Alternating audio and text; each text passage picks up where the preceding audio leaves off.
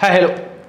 ரம்னால நிறைய பேர் ஒரு ரெக்வெஸ்ட் கொடுத்துட்டே இருந்தாங்க. என்னன்னா சார் CSAT ப்ராப்ளம் சால்விங் நீங்க வீடியோ போட்டு ரொம்ப நாள் ஆச்சு, அது கொஞ்சம் வீடியோ போடுங்க அப்படின்னு சொல்லி கேட்டிருந்தாங்க. ஸ்டூடெண்ட்ஸும் நிறைய பேர் கேட்டிருந்தாங்க. ஸோ இன்றைக்கி வந்து நம்ம வந்து CSAT ஒரு 5 ப்ராப்ளம் இப்போது 2022 ப்ரிலிம்ஸில் கேட்ட கொஸ்டின்ஸ். ஏற்கனவே இந்த 2022 கொஸ்டின் ஒரு 15 கொஸ்டின் ஒரு 20 கொஸ்டின் சால்வ் பண்ண வீடியோஸ் இருக்குது நம்ம பழைய பிளேலிஸ்ட்டில் பார்த்தீங்கன்னா. இப்போ அது இல்லாமல் இன்னொரு 5 கொஸ்டின் எப்படி சிம்பிளாக சால்வ் பண்ணுறது without using much of pen pencil paper எதுவுமே ரொம்ப அதிகமாக யோசிக்காமல் ரொம்ப சிம்பிளாக ஒரு ப்ராப்ளத்தை எப்படி அப்ரோச் பண்ணணுன்றதுக்கு இன்றைக்கி ஒரு 5 ப்ராப்ளம்ஸ் வந்து நான் சால்வ் பண்ணி காட்டுறேன். இது வந்து இப்போது ப்ரிலிம்ஸ் 2022 கேட்ட கொஸ்டின். சரிங்களா? இந்த ப்ராப்ளம் வந்து பார்த்திங்கன்னா பயங்கர லெங்க்த்தியாக இருக்கும், பேசேஜ் மாதிரி இருக்கும். இன்ஃபேக்ட் நிறைய பேர் பசங்க இது டஃப்பாக இருக்குது, முடியலை, ரொம்ப டைம் எடுத்துச்சு அப்படின்னு சொல்லி கம்ப்ளைண்ட்டாகவே ரைஸ் பண்ணாங்க. பட் ஆனால் இது ரொம்ப சிம்பிளாகவே சால்வ் பண்ணலாம். பாருங்கள், நான் ஜஸ்ட் ரீட் பண்ணுறேன். An identity card has the number ABCDEFG not necessarily in that order where each letter represents a distinct digit within bracket 1 2 4 5 7 8 9 only. The number is divisible by 9, right? After deleting the first digit from the right, the resulting number is divisible by 6. Then after deleting 2 digits from the right of original number, the resulting number is divisible by 5. See, in the statement ரொம்ப important. Divisible by 5 ன்னு இருக்கு. ஏன் இது ரொம்ப important சொல்கிறேன்னா, நமக்கு ஒரு problem read பண்ணும்போது நிறைய விஷயம் மைண்டில் ட்ராவல் பண்ணிக்கிட்டே இருக்கணும். divisible by 5னா either it could be 5 or 0. இங்கே 0 கிடையாது, ஸோ 5 மட்டும்தான் இருக்குது. அப்போது லாஸ்ட்லேருந்து அந்த ரெண்டு டிஜிட்டை ரிமூவ் பண்ணிட்டா, அதாவது பின்னாடி இருந்து மூணாவது டிஜிட் டெஃபினட்டாக 5 அப்படிங்கிறது ஃபிக்ஸ் ஆகுது. இதுக்கு வேறு ஆப்ஷனே கிடையாது. ஸோ இது மைண்டில் நோட் பண்ணிங்க, இது ரொம்ப இம்பார்ட்டண்ட். இதை வச்சு தான் நம்ம கொஸ்டினை ஈஸியாக அட்டாக் பண்ண போகிறோம். ஸோ அது வந்து 5. அடுத்து பாருங்கள், after deleting 3 digits from the right of original number, the resulting number is divisible by 4. See, இப்போது 4 6 இருக்குது, முன்னாடி 6 ஒன்று இருக்குது. அடுத்து பாருங்கள், after deleting 4 digits from the right of the original number, the resulting number is divisible by 3. Then after deleting 5 digits from the right of the original number of the resulting number is divisible by 2. Which of the following is a possible value of the sum of the middle 3 digits of the number? See, இப்போ நான் இங்கே டிஸ்பிளேல காட்டுறத பாருங்கள், ரொம்ப simple. நான் 5 fix பண்ணிட்டோம், அதாவது பின்னாடி இருந்து அந்த 2 டிஜிட்டை தள்ளி இருக்கிறது 5, அதாவது இது. இப்போ மிடில் ஆஃப் த 3 டிஜிட்டுங்கிறதா நான் இங்கே ஏபிசின்னு வச்சுருக்கேன். இதுதான் நமக்கு middle of the 3 digit. And வந்து ஆல்ரெடி அந்த டிவிசிபிலிட்டி பை 2 4 6ன்னு ஒரு 3 கண்டிஷனாலிட்டிஸ் இருக்குது. ஸோ அந்த 3 கண்டிஷனாலிட்டிஸ் பிரகாரம் பார்த்தீங்கன்னா இந்த ஒரு 3 ஸ்பேஸ் வந்து ஈவன் நம்பராக மட்டும்தான் வர முடியும். ஒரு 3 ஸ்பேஸ் வந்து ஈவன் நம்பராக மட்டும்தான் வர முடியும். பிகாஸ் 2 4 6 8. இப்போ கொடுத்துருக்க நம்பரில் ஈவன் நம்பர்ஸ் எதுன்னு பார்த்தீங்கன்னா 2 4 8. இப்போ நான் என்ன பண்ணியிருக்கேன்னா, அதனால் அந்த எங்கெல்லாம் ஈவன் நம்பர் மட்டும் வருமோ அதுக்கு பாசிபிலிட்டி 2 4 8 2 4 8ன்னு எழுதிக்கிட்டேன் ஜஸ்ட்டு. அண்ட் இது வந்து 5ன்னு ஃபிக்ஸ் ஆகிடுச்சு, ரைட்டா?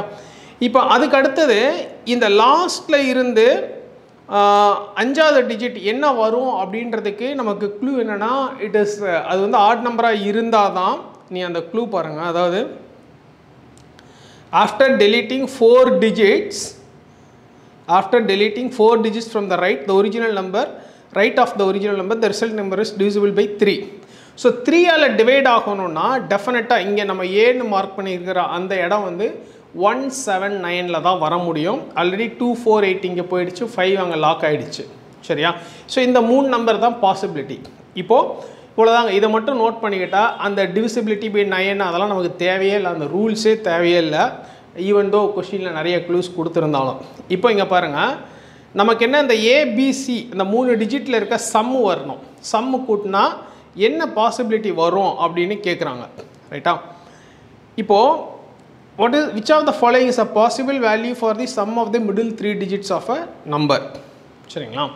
இப்போ இங்கே பாருங்கள், இந்த 9 அப்படிங்கிறது ஏன்னா ஃபஸ்ட்லேயே அந்த divisibility by 9ன்னு கொடுத்துருக்கனால probably it will take that, அந்த எண்டுக்கு போகிறதுக்கான ஸ்கோப் நிறையவே இருக்குது. இது மிடில் வந்தால் அது ஃபிட் ஆகாது இல்லையா?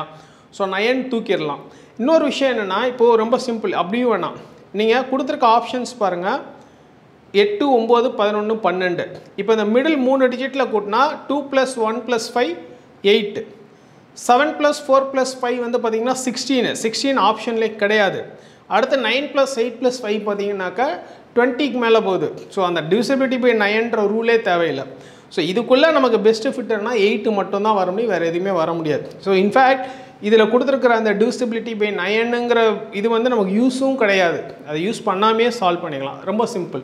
ஸோ வந்து a + b + c இங்கே வந்து 5 + 2 + 1 8 சரிங்களா. ஸோ அந்த கொடுத்துருக்க ஆப்ஷனை வச்சு மீதியெல்லாம் டெலீட் பண்ணியாச்சு. நமக்கு இது ஒன்லி ஒன் பாசிபிலிட்டி மட்டும்தான் இருக்குது.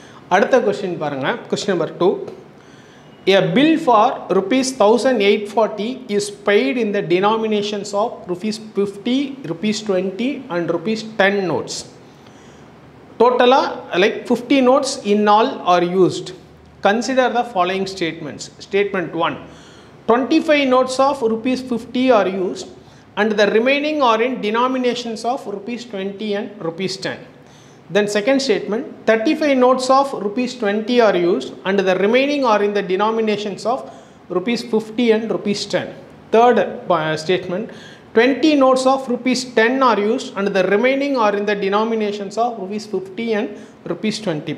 Which of the above statements are correct? 1 and 2, 2 and 3, 1 and 3, 1, 2, 3. இப்போ இங்கே பாருங்க, ஃபர்ஸ்ட் ஸ்டேட்மெண்ட்ல 25 notes of rupees 15 இருக்கா. ஸோ 25 notes of rupees 15னா அங்கே வந்து 1250 ரூபா வந்துடும். மீதி 590 ரூபா நம்ம ஃபில் பண்ணோம். அந்த 590 ரூபா 25 நோட்டை வச்சு ஃபில் பண்ணோம். இப்போ 25 நோட்டில் இங்கே மேக்ஸிமம் 20 ரூபா நோட்டு 25 வச்சாலே 500 ரூபா தான் வரும்.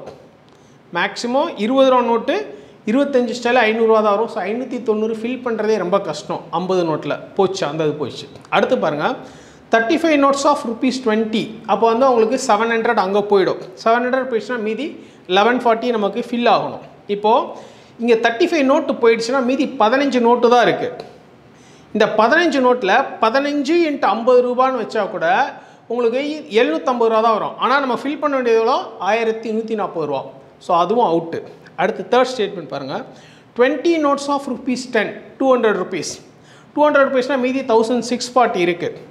And the remaining are in the denominations of rupees 50 and 20. இப்போ நீங்கள் பாருங்கள், 50 நோட்டில் 20 நோட்டு 10 ரூபா நோட்டு 200 ரூபா போயிடுச்சு, மீதி 30 நோட்டு தான் இருக்குது. நீங்கள் 50 ரூபா நோட்டே 30 போட்டாலும் 1500 ரூபா தான் வருது. நமக்கு எவ்வளோ வேணும்னு கேட்டால் 1640 ரூபா வரும். ஸோ 3 ஸ்டேட்மெண்ட்டுமே தப்பு தான். 3 ஸ்டேட்மெண்ட்டுமே தப்பு தான். ரொம்ப சிம்பிள். இதுக்கு எந்த பென் பேப்பரே வேணாம். ஜஸ்ட் நார்மலாக நம்ம சிம்பிளாக மைண்டில் மென்டலாக யோசித்து ஒரு கால்குலேஷன் போட்டாலே இது சார்ட் அவுட் பண்ணிக்கலாம். அடுத்த கொஸ்டின் பாருங்கள், which number amongst 2 power 40, 3 power 21, 4 power 18 and 8 power 12 is the smallest அப்படின்னு இருக்கா. ஓகே, இப்போது இந்த கொஸ்டின்ல எப்படி அட்ராக்ட் இப்போ இந்த கொஸ்டின் எப்படி நம்ம அட்டாக் பண்ணணும் அப்படின்னு பார்த்தீங்கன்னா, இப்போது ஜென்ரலாக இந்த மாதிரி பவர்ஸ் கொடுத்தாங்கன்னா முடிஞ்ச அளவுக்கு எல்லாமே சேம் பவராக மாற்றிக்கிறது ஈஸி. இப்போ நமக்கு அந்த மாதிரி இங்கே என்னென்னா 2 power 40, 4 power 18 வந்து 2 பவரில் மாற்றலாம். 2 பவர்லாம் 2 squared whole power 18 பண்ணிங்கன்னா 2 power 36 வரும். 8 வந்து 2 cube பண்ணிங்கன்னா again 2 power 36 வரும்.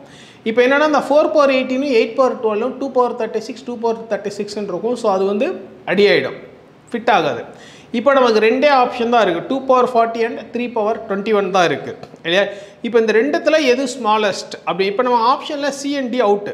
இப்போ ஏயா பியா அப்படிங்கிறது மட்டும்தான் நமக்கு கொஸ்டின், சரிங்களா.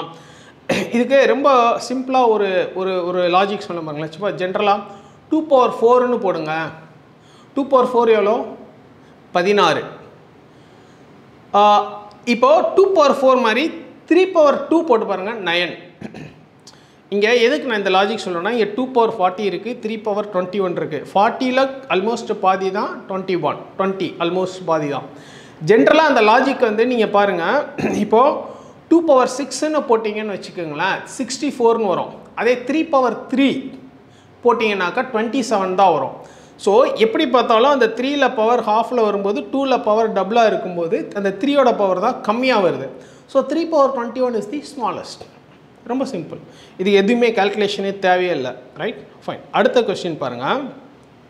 The digits 1 to 9 are arranged in 3 rows in such a way that each row contains 3 digits and the number formed in the second row is twice the number formed in the first row and the number formed in the third row is thrice the number formed in the first row. Repetition of digits is not allowed. If only 3 of the 4 digits 2, 3, 7 and 9 are allowed to use in the first row, how many such combinations are possible to be arranged in 3 rows? Right? இப்போ இங்க பாருங்க 2, 3, 7, 9 இந்த 4 டிஜிட்டை use பண்ணி தான் இந்த மொத்த இதையுமே நம்ம ஃப்ரேம் பண்ணணும்.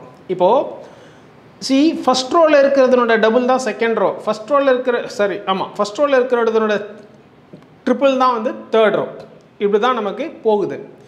இப்போது நீங்கள் வந்து ஃபார் எக்ஸாம்பிள் அந்த 2, 3, 7, 9 அப்படின்னு இருக்கு இல்லையா, நீங்கள் வந்து இப்போ ஃபஸ்ட் ரோவில் வந்து 273 வச்சுக்கலாம், 237 வச்சுக்கலாம். ரெண்டு ஆப்ஷன் தான். 2 ஃபஸ்ட்டாக வச்சுக்கலாம், 273, 237.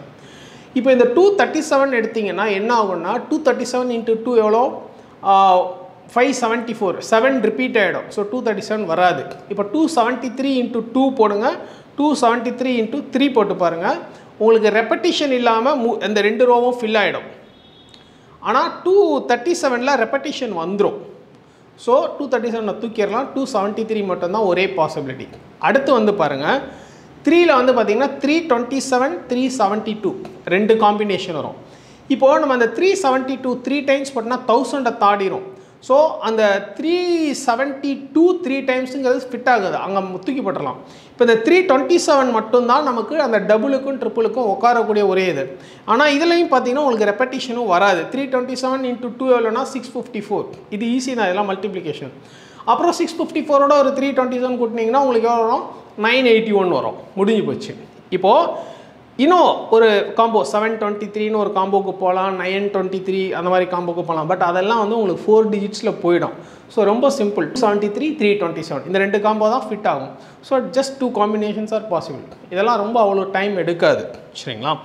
அடுத்த கொஸ்டின் பாருங்கள். The increase in the price of a certain item was 25%. Then the price was decreased by 20%. And then again increased by 10%. What is the resultant increase in the price? See, ஜென்ரலாக எப்போவுமே இந்த மாதிரி percentage கணக்கு கேட்டாலே 100ங்கிறத அசம்ஷனாக starting ப்ரைஸாக ஸ்டார்டிங்காக வச்சுக்கோங்க. இப்போது ஒன்றுமே இல்லை, ரொம்ப சிம்பிள். 100 ரூபா ஸ்டார்டிங் ப்ரைஸ், அதில் எவ்வளோ ரைஸ் ஆகுதுன்னு சொல்கிறாங்க, 25% ரைஸ் ஆகுது.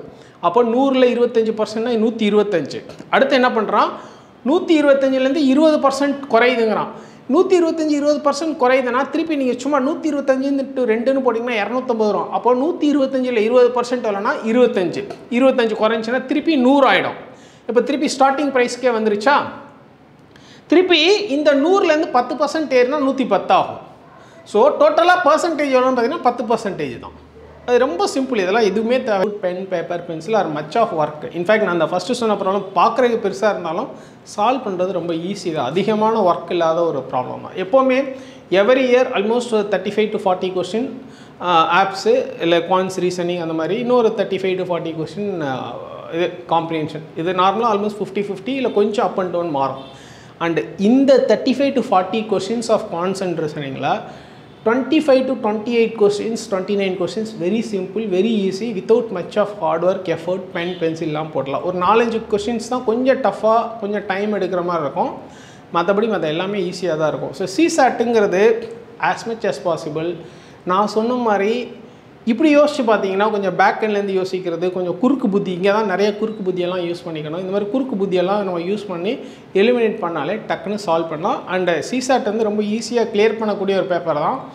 பட் பேட் லக், நிறைய பேர் எவரி இயர் வந்து நல்லா படிக்கிற ஸ்டூடெண்ட்ஸே GSல நல்லா கட் ஆஃப் ஃபஸ்ட்டு CSATல ஃபெயில் ஆகிடுறாங்க. அது ரொம்ப வருத்தத்துக்குரிய விஷயம் தான். பட் ஆனால் அப்படி ஆகக்கூடாது. அட்லீஸ்ட் இனிமேல் ஃபியூச்சரில் வர்ற ஸ்டூடெண்ட்ஸுக்கு நீங்கள் நிறைய ப்ராக்டிஸ் பண்ணுங்கள். நிறைய நான் சொன்ன மாதிரி கொஞ்சம் குறுக்க யோசிங்க. குறுக்கா மறுக்க அப்படி யோசிச்சு அப்படி போட்டு முடிஞ்ச அளவுக்கு சிம்பிளாகவே சால்வ் பண்ண பழகிக்குங்க. So that's it. நம்ம பிளேலிஸ்ட்டில் இருக்கிற பழைய வீடியோஸும் வேணால் பாருங்கள். அதில் இன்னும் நிறைய ப்ராப்ளம்ஸ் நம்ம சால்வ் பண்ணியிருக்கோம். So yeah, that's it. CSAT ரொம்ப சிம்பிள் தான். பயப்படாதீங்க, தைரியமாக இருங்க, கான்ஃபிடென்ட்டாக ஃபேஸ் பண்ணுங்கள். ரைட்? தேங்க்யூ.